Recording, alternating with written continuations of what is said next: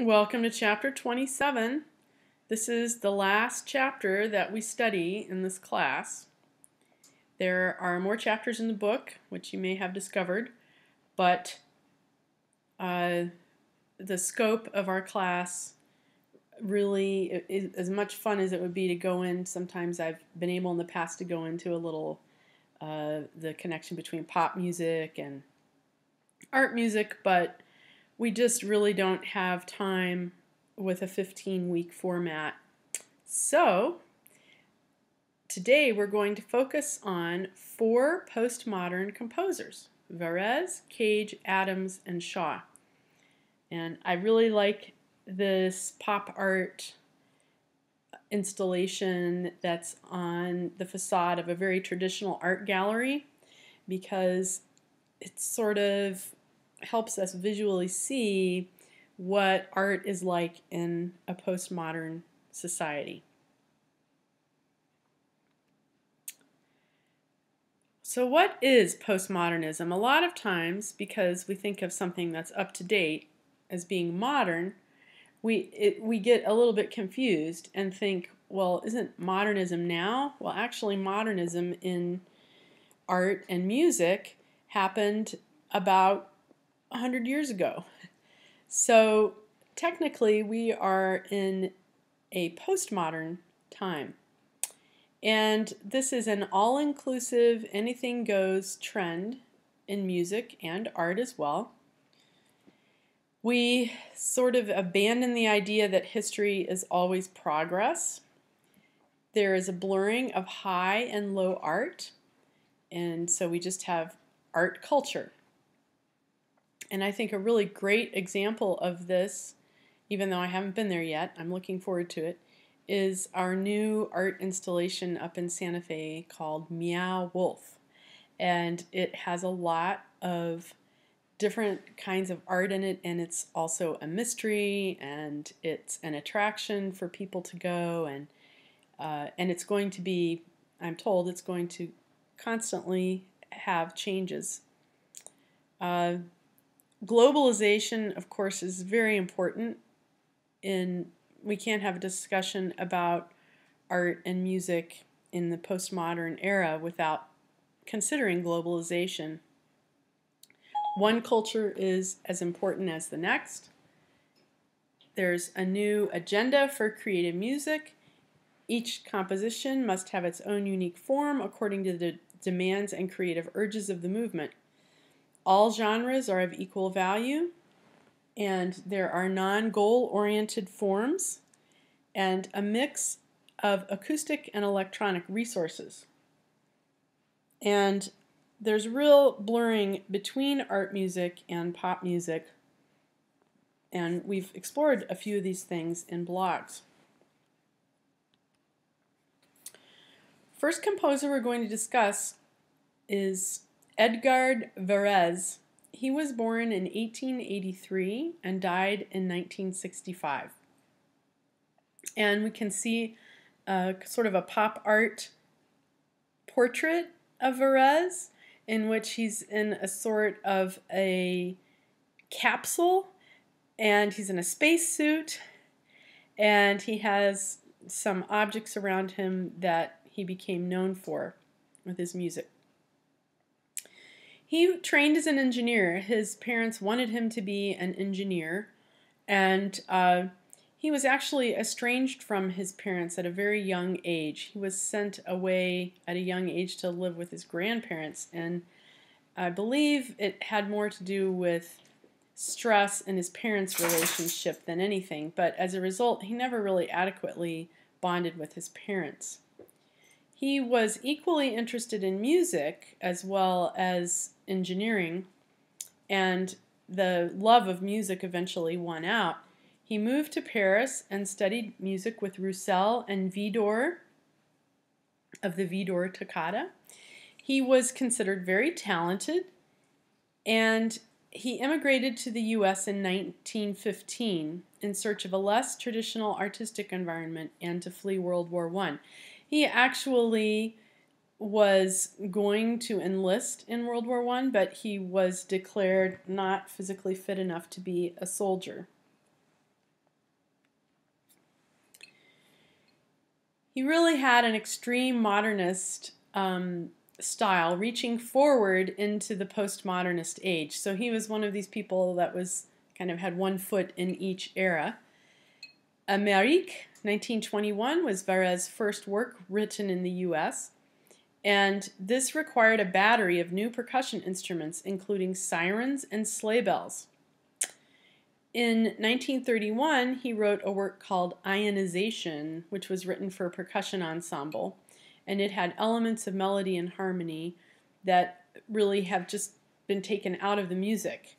And so it's a very interesting work to listen to.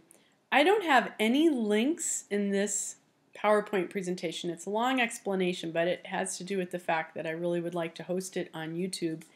And YouTube started flagging everything that I tried to embed. So for this chapter alone, you will find an index in your learning module along with the PowerPoint. And the index is a listening index, and there are some explanations of each of these four composers and at least 2 links of music by each one. So you can go through after you listen to this lecture and you can explore the music on your own. Of course, MindTap also has listening guides for you to listen to. So these 2 works were really more modernist style. I'm sorry for the squeak, my dog is playing. And then he really stopped composing for a while, kind of around the 1930s. It's almost as if he kind of got as far as he felt like he could go with composition in the modernist style. But what happened in the 1950s was that the ability to record music on magnetic tape became more accessible. And this was invented around 1940, but actually became something that a composer like Varèse could use in the 1950s. And this piqued his interest again in composing. And this is what I would call his foray into postmodern style. He wrote electronic compositions that experimented with something called musique concrète. And these are just basically kind of like the first instance of recording sounds of life on magnetic tape. And to us, this seems pretty mundane. I mean, most of you have a phone that has a recording app on it, and you could just pull out your phone and record anything you want if you hear something out on the street you want to record. But this was a brand new idea back in the 1950s. So he used tape sounds of a siren, a train, an organ, church bells, a human voice, and he strung these together in what he called a composition, but it's pretty devoid of the regular elements of music that we think of. And all of these sounds are altered or distorted in some creative way. He wrote Poème électronique to provide music for a multimedia exhibit inside the Philips Radio Corporation Pavilion of the 1958 World's Fair. This World's Fair was in Brussels, Belgium, and we can see the Philips Pavilion on the left here. And it looks pretty radical even to my modern eyes, so I can't imagine what people thought of it when they went to this World's Fair.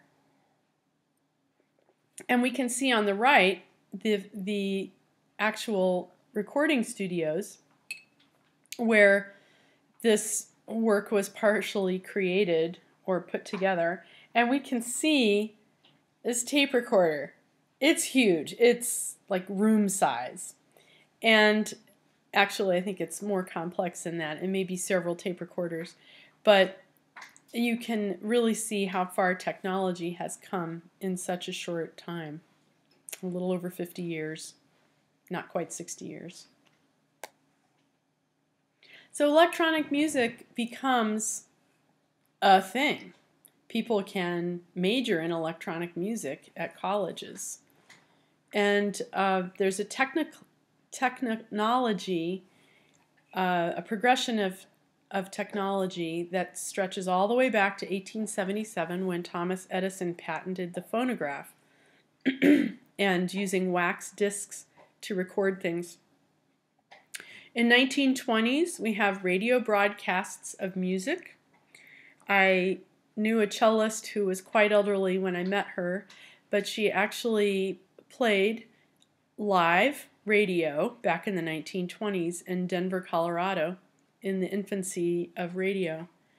1936, we have the invention of the magnetic tape recorder, although it doesn't really become a mainstream thing for a while. The 1940s and 50s, the synthesizer is invented and perfected.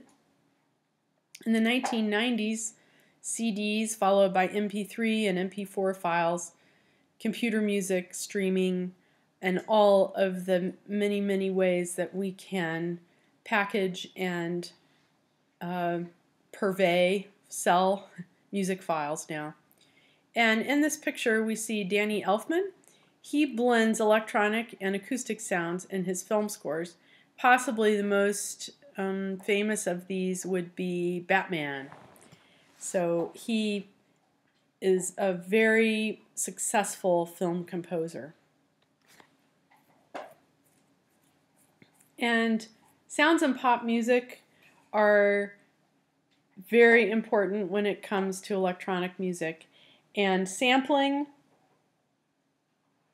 the extraction of a small portion of pre-recorded music and then mechanically repeating it over and over, this is something that has been going on now for pretty much a generation. Also scratching, where a DJ with one or more turntables manipulates the needles, scratching the vinyl of the record while other pre-recorded sounds loop continually. Some of you may have your own program on your computer at home where you create your own sound world. Now we get to John Cage, who was born in 1912 and died in 1992. He created the prepared piano, and these are objects inserted into and on the strings of the piano. There's a really nice prepared piano demonstration in the sound files of the Word doc that I've attached to this week's lesson. And I really like it because the videography is very up close to the piano, and you can really see some of the everyday objects that have been inserted between the strings and on top of different parts of the inner workings of a grand piano to create what we call a prepared piano. The leading proponent of chance music really was John Cage, and this is an unpredictable sequence of musical events or sounds. That is chance music. Sometimes it's described as a musical happening, a spontaneous group experience. And it really questions the principles of Western music. In your index of videos, there is a really great, I call it an interview, although we never really hear the interviewer's voice. This is a great 9-minute or so video where you have a chance to really hear what John Cage's ideas are about the basis of sound and the meaning of sound and silence. There is also a link to 4 minutes and 33 seconds, which he wrote in 1952. This work is still considered an avant-garde work by today's standards. I have been to performances of this work, and I guess I should say performance in air quotes, because it consists of 3 movements of silence. It heightens the listener's awareness of environmental sounds, and it really is, it doesn't communicate a whole lot of specific ideas or feelings. It kind of questions the whole idea of sharing music live with people. What is that all about? Some people think it's a little bit of humor, and they perform it as such. The recording I have records it more straight, but often people make fun of how much pianists fuss around before they begin playing. So I've seen it performed where the person looks like they're about ready to start any moment playing, but they keep adjusting the bench, adjusting how things are with the keys, and kind of fidgeting basically for 4 minutes and 33 seconds. There's a couple of works by John Cage, by the way, that are on the sound file as well as the interview. So I think you will really have a better idea of what he was about and what his music was about. Minimalism is a style of most postmodern music that takes a very small amount of musical material and repeats it over and over to form a composition. It's used in many different genres. It's used in pop genres, it's used in art music, and just about everything in between. And what it really is at its roots is an incessant repetition of small motives. The material is usually simple, tonal, and consonant, and the steady tempo creates a hypnotic effect. So minimalism almost always has a steady tempo or beat. It says there's no development, but I kind of take issue with that. The sounds morph over time. So I would say it's almost like something that is just gradually evolving. And it's influenced by classical and popular music. The aesthetic is a reaction against complexity and expressive intensity, and it is reducing music to the most essential elements. It focuses on clarity, simplicity, works that don't really need interpretation, and three composers who use this are Philip Glass, John Adams, and Steve Reich. So here we have John Adams, who was born in 1947. His music has an eclectic quality. He is famous for a lot of different things that he wrote. One of his operas is Nixon in China, that was written in 1987, and a very popular opera that is performed by opera companies all over the world. He is sometimes termed a post-minimalist, and you can hear in his work a kind of a conflict between classical and popular mediums. In 2003, he received the Pulitzer Prize for his work on the transmigration of souls. He also wrote a second opera in 2005 called Dr. Atomic. His work, Short Ride in a Fast Machine, was written in 1986. It was commissioned by the Pittsburgh Symphony, and it's scored for full orchestra and 2 electronic keyboard synthesizers. It's composed of short motives that overlap each other and change gradually. This quote is by the composer. He was asked to write a fanfare sort of piece, and he really felt like Aaron Copland had already written one of the best modern fanfares, and he thought it was silly to try to do something beyond that. And he ended up being inspired to write this piece because he had a relative that had a super fast car, like a Lamborghini, and he was given a ride in the car, and he was terrified because evidently this person wasn't the best driver, and they were driving very fast and a little bit recklessly. So when you listen to this piece on either through MindTap, because this is inside MindTap, excuse me, or on YouTube in this with the sound index that I've given you, right off the bat, you hear, I don't think it's the glockenspiel actually at the very beginning. I think it's the woodblock. And the woodblock starts right off, bum, bum, bum, bum, bum, bum, bum, bum. And for about the first 2 or 3 minutes of the piece, it's right there in your face. It's played with a very hard mallet, and it kind of right off the bat gives us a little feeling of anxiety. And it's enhanced when you start to notice that the woodblock will occasionally, after you get really used to expecting it every beat, every once in a while it kind of skips a beat. And then you hear also little flourishes by different instruments of the orchestra.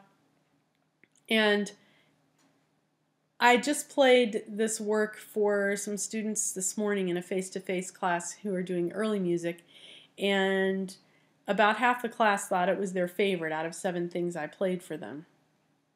So I hope you enjoy this wonderful piece. The next person that we're going to talk about is actually the last one. Her name is Caroline Shaw. She was born in 1982, and she's really one of the people that is on the leading edge of creating a new model for classical or art music today. Now, probably more than at the beginning of the semester, you probably understand why I interchange classical music and art music when I talk about it, because truly classical music was written between 1750 and 1820. That was the classical era. So I always say art music, and I'd like for you to think about the classical music since then as being interchangeably art music. She's a freelance violinist and vocalist. She didn't start singing till college. She is a native of Greenville, North Carolina. And she's a singer and composer for Roomful of Teeth, which I think would be a great name for a band, but it's actually a Grammy-winning a cappella ensemble. And there's 8 people in the ensemble. Sometimes they engage a drummer, but it's 8 singers. And she won the Pulitzer Prize for her Partita for 8 voices. She lives in New York City and makes her living as a freelance musician and composer. So definitely you may be hearing more about her in the future, but Caroline Shaw. And in Mind Tap, there is a part of the Partita for 8 voices for you to listen to, and it's very much in this postmodern tradition. The poetry doesn't necessarily make much, if any, sense. The sounds at times, it just seems like they're exploring different sounds they can make with their voices. And there's even a part of this that is just spoken words. And again, the spoken words don't necessarily seem profound. They almost read like directions for putting together something in my imagination. So Caroline Shaw's piece is really great. And then there's also a Tiny Desk concert that her a cappella group Roomful of Teeth recorded, and it's about fences. It's about a fence. And this is really fun to see because you can really see them all. It's a Tiny Desk concert for NPR, National Public Radio, and it's actually one of the more interesting little series that is going on musically with NPR, so you can check it out. Tiny Desk concert, Roomful of Teeth. So the Partita for 8 voices has several movements, and movement 4 is called Passacaglia, which kind of harkens back to the Baroque era. It's a collection of dances, which is a typical Baroque form, or I shouldn't say form, but genre, a dance suite. And a Passacaglia is a dance from the early Baroque era. Shaw is really experimenting with extracting new vocal sounds from her ensemble. And there is a deliberate form to this. It's ternary form ABA. And you can decide for yourself whether this is an exploration of new sounds or perhaps a metaphor on modern urban life. This is the end of this particular chapter, which is our last chapter. And I did want to just show you real quickly what the index looks like for chapter 27.